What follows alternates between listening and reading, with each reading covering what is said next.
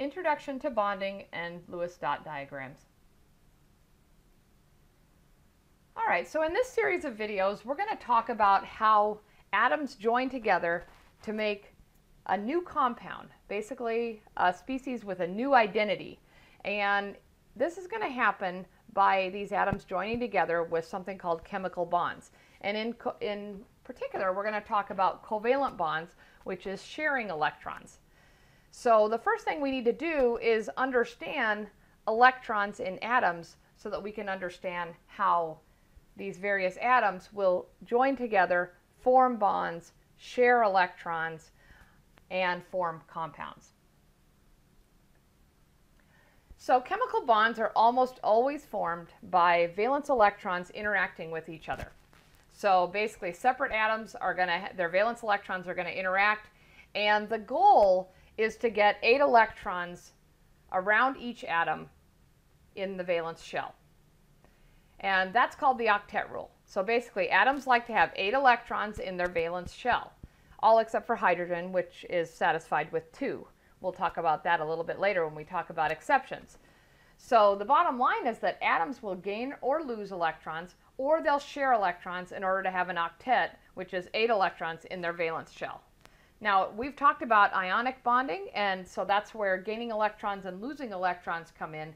In this case, now we're going to start talking about sharing electrons when atoms join together with covalent bonds.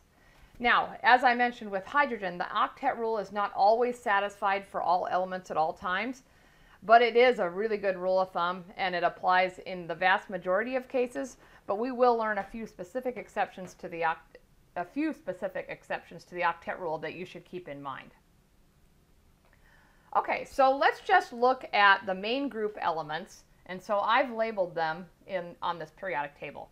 And I've labeled the number of valence electrons on each of those. Okay, now notice I've neglected the transition metals, and you can too. All right, so every element in the first column has 1 valence electron. And so when we talked about electron configurations, then that electron would be in 1s, or 2s, or 3s, or 4s. The next column over, 2 valence electrons. So beryllium, magnesium, calcium, strontium, barium all have 2 valence electrons.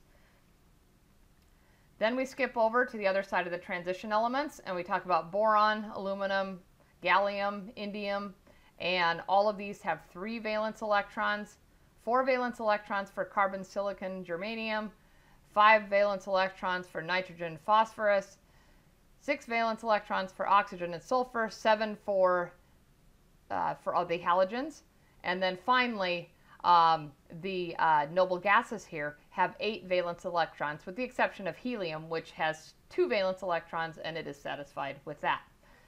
So, so basically what the goal is that each one of these elements wants to find a way to get to the same electron configuration as the nearest noble gas in order to get an octet. So for instance, hydrogen gains 1 electron through sharing in this case, and will have an octet, or actually it will have a full shell configuration just like helium, which would be 1s2. Fluorine, if it gains 1 electron, it has the same electron configuration as neon, and it has an octet. Oxygen, if it gains 2 electrons, then it's going to have a full configuration octet just like neon. So gaining 2 electrons. For nitrogen, it's going to be 3. Carbon normally shares, so we're going to talk about carbon a bit. And then we're going to also talk about some of these elements that actually would just prefer to lose an electron and go back to the next noble gas. So for instance, lithium will lose an electron and have the same configuration as helium. Sodium will lose an electron, have the same configuration as neon. Magnesium will lose 2 electrons and have the same configuration as neon. So you can see that you can use the periodic table to predict how many electrons would be either lost or gained by various elements on the periodic table. Okay, so I talked about electron configurations in previous videos. And basically, when we want to identify the valence electrons, what we're looking for are those found in the outermost shell, and that's going to be the highest N. So looking at fluorine, We have 1s2, 2s2, 2p5. That's the electron configuration. 1s2, those are core electrons, i.e. not valence electrons. N equals 2, that's going to be our valence shell.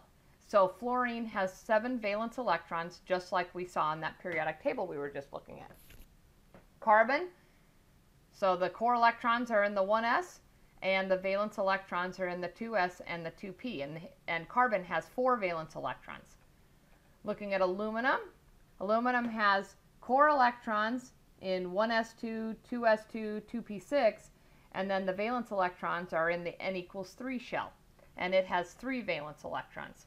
So you can see how you can identify how many valence electrons a specific element has if you write out its electron configuration. So what about drawing Lewis dot diagrams? Basically what these are is a representation of the valence electron of an atom, and it uses dots around the symbol of the element. So for instance, hydrogen has 1 electron, and it exists in the 1s subshell, and so basically we're just going to put 1 dot by hydrogen. Now it doesn't matter where you put the dot. You can put it on that side, you can put it on this side, you can put it here or here. That doesn't matter, but the big thing is that it has 1 dot for every valence electron. Now you can't arrange any more than 2 valence electrons on a side. So we'll see that with a few other elements we're going to look at next. Okay, so I just mentioned hydrogen, and here's the electron configuration for hydrogen. So you can see there's the valence electron. There's the 1 dot on the Lewis dot diagram representing that 1 electron, that 1 valence electron. Helium, the electron configuration, 1s2, has 2 dots arranged around helium, and they're paired up together. Lithium, so we're going over to the other side of the periodic table now, where we have 1 valence electron, so it's in the 2s subshell. So if we look at the electron configuration, 1s2, there's the core electrons. We don't represent those around the Lewis dot diagram. We only put the valence electron there. There's 1 of those, so it has 1 electron dot shown with the lithium elemental symbol. All right, and finally, beryllium has 2 valence electrons in the 2s subshell, so it has these core electrons. They are not shown on the Lewis dot diagram, but the valence electrons are, so beryllium is shown with 2 dots. So we've already done beryllium. Let's look at boron. So boron has 3 valence electrons, and so we can see the 2s2 and the 2p1.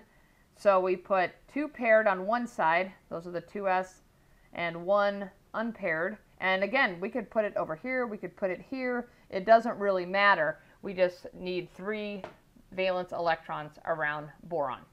Carbon has 4 valence electrons. Now, there's 2 in the 2s and there's 2 in the 2p. So you'll see 2 paired for the 2s, and then there are 3 2p orbitals, and they'll be unpaired until they're forced to be paired. So we might write it where we have 1 electron separated from another electron. So, but notice we still have 4 valence electrons total.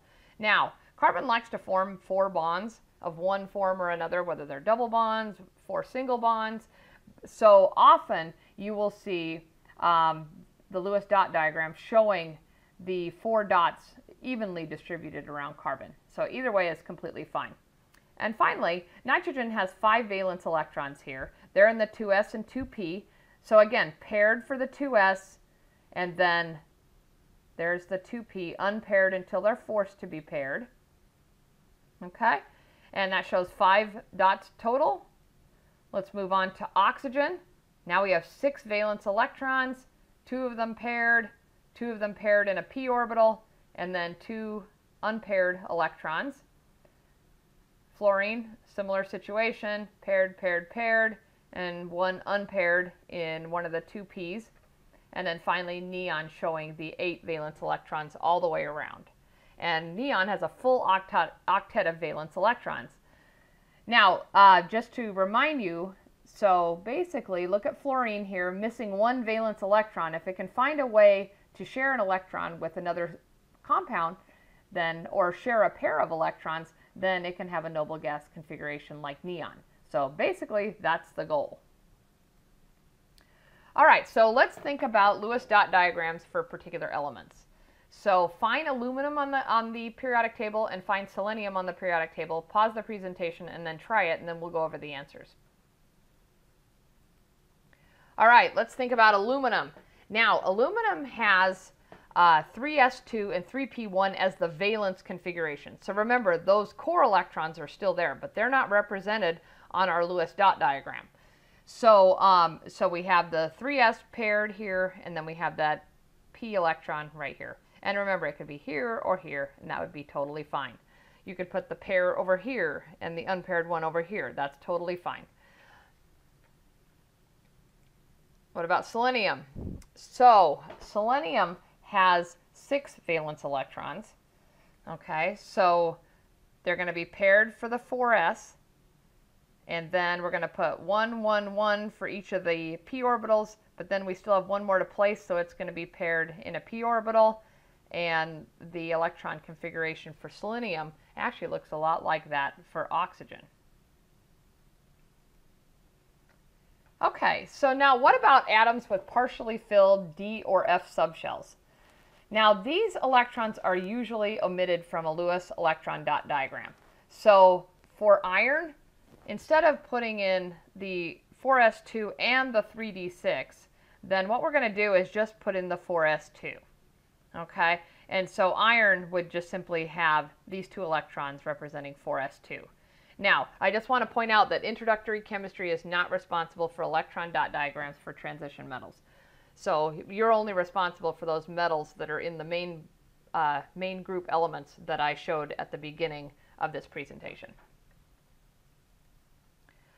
All right, now another thing that's kind of interesting about this is that elements in the same column of the periodic table have similar Lewis electron dot diagrams. And basically that's because they have the same valence shell electron configuration. So look at that first column of elements, get out your periodic table and look at hydrogen, lithium, sodium, potassium, rubidium, and cesium, and you're going to see that they each have 1 valence electron in their valence shell. So this will be n equals 1, n equals 2, 3, 4, 5, and 6. But it's still just 1 electron in that highest n orbital. Now, remember that monatomic ions are atoms that have either lost electrons, and that's cations, or gained electrons for anions. And so we can draw electron dot diagrams for ions just as we can for atoms. Now, we do have to remove those electrons for cations, and then we have to add some for anions. So for instance, let's look at sodium. We're going to take sodium metal, and then we're going to take sodium cation. So the Lewis dot diagram for sodium metal is just simply 1 unpaired electron. And sodium likes to form a +1 cation. And so the Lewis dot diagram is just simply going to be the elemental symbol for sodium and a positive charge representing that lost electron. If we compare the electron configuration, here's our 3s1, that's where this lone electron is residing, and here's the core electrons represented with the nearest noble gas configuration, which is perfectly fine. And then we notice for the sodium cation, we just have that noble gas configuration. So basically, only the original valence shell is shown. So it's occupied for sodium metal and unoccupied for the sodium cation. Now, when you make cations, electrons are going to be lost from the highest numbered shell, but not necessarily the last subshell filled. So let's look at a neutral iron atom compared to the iron 2+ cation. So let's look right here. So here is iron metal, and here's iron 2+ cation. Here's the electron configuration. So if we're filling and we're following the periodic table, we're going to fill the 4s2 first, and then we're going to start filling the 3ds as we move along the periodic table. Now, when iron forms a cation, it's going to lose the electrons in the 4s. So that makes it kind of easy to remember. So even though we filled these last, we still take those electrons from the highest n. So now, for the iron 2+ cation, the electron configuration is just going to be argon, which is the nearest noble gas, and 3d6, and we're going to indicate that this 4s2 is empty by just simply not writing it. Now again, I also want to emphasize that Introchem is not responsible for electron dot diagrams for transition metals. Now, when compared to the original atom, anions have an extra electron. So let's look at let's look at a chlorine atom and a chloride anion. So a chlorine atom has 7 valence electrons, and so we can see them shown in the electron configuration. So here's neon, the nearest noble gas, plus the valence electrons. Now, if we add one more electron to our chlorine atom, we're going to get a chloride anion. Here's our electron configuration for the core electrons, which is neon, and then now we have 8 electrons in the valence shell. So 3s2, 3p6. Notice that we have one more than we had for the chlorine atom. And now this electron configuration is actually like argon as opposed to neon. Okay, so just a few comparisons, everything that we've looked at. So this is just a summary so you can think about what we've just done. So sodium, iron, and chlorine. And just to summarize the concepts, we use electron dot diagrams to represent valence electrons around an atomic symbol. And so each electron is going to be represented with a dot.